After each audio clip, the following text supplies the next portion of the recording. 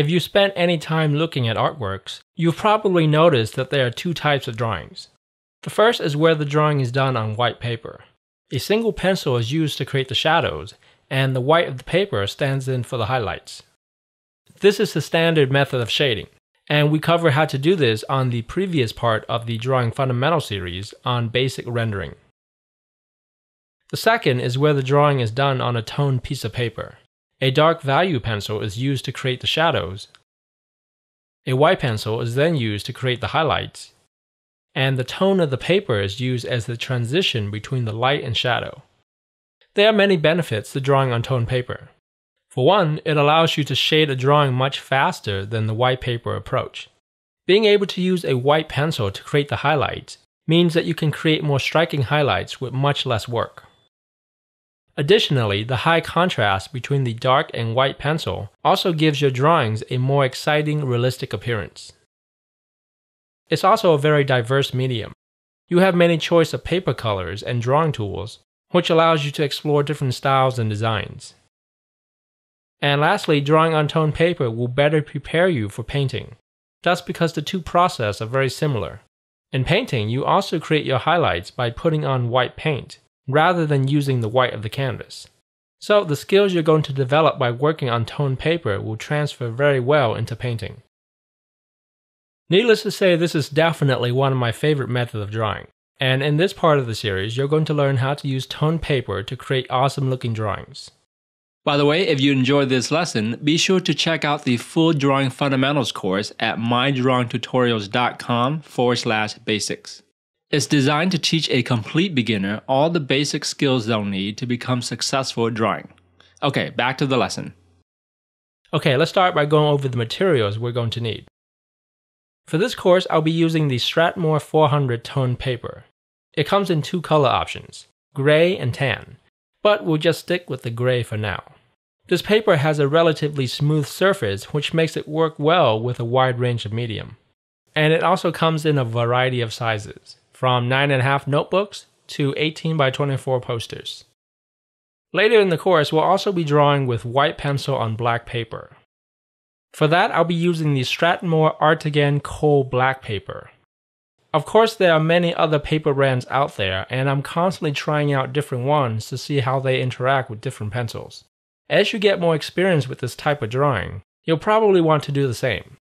If that's the case, here are some good brands for you to start with. These papers have a more textured surface, which can help you to get a darker value, and they also come in a wide range of colors. But again, this isn't necessary. If you're just starting out, just stick with the Strathmore papers. We'll need a dark pencil to create the shadows. In this course, I'll be using the Polychromos colored pencil. I like this option because it allows me to experiment with different colors, which creates a lot of cool possibilities when combined with the toned paper. However, a graphite or charcoal pencil will also work very well. And for the light pencil, I'll be using the General's White Charcoal. There are many options for white pencils out there, but I've found that this pencil gives me the most brilliant white pigment. Now, if you're a digital artist, drawing on toned paper is super easy. Just create a background layer, then choose the bucket tool, and select any color you want. Let's go with this one. Fill the layer with that color, and just like that, you have instant toned paper. Now, just select your favorite brush,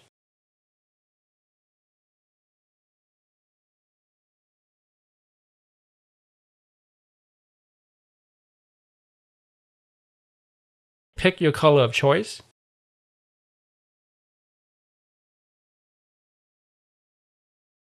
create a new layer, and start drawing. When you're ready to put in the highlight, just switch the brush color to white and go to work. And the great thing about digital is that if you feel like changing the color of the paper, you can do that with just a few clicks. Just select the background color and use the bucket tool to change it to another one.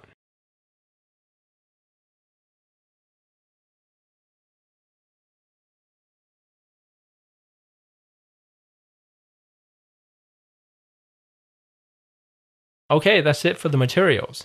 Now let's get started with the drawing exercises. Well, I hope you enjoyed this lesson, and if you did, make sure to check out the full Drawing Fundamentals course at mydrawingtutorials.com/basics. You'll get tons of additional lessons and step-by-step exercises and learn things like how to draw anything accurately from observation, how to construct and draw objects from your imagination, how to shade realistically, and a whole lot more.